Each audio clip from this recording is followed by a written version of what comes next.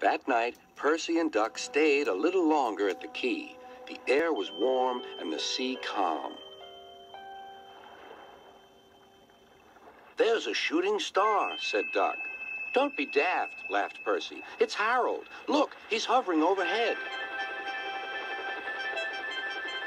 Something fluttered down towards Duck. His driver caught it. "It's a flag from the regatta. Harold's giving it to you as a present, Duck." "That was kind of Harold," whispered Duck. "He may have whirly arms instead of wheels, but he seems to understand just what an engine needs."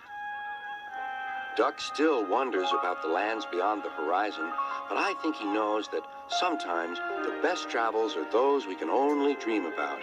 Don't you?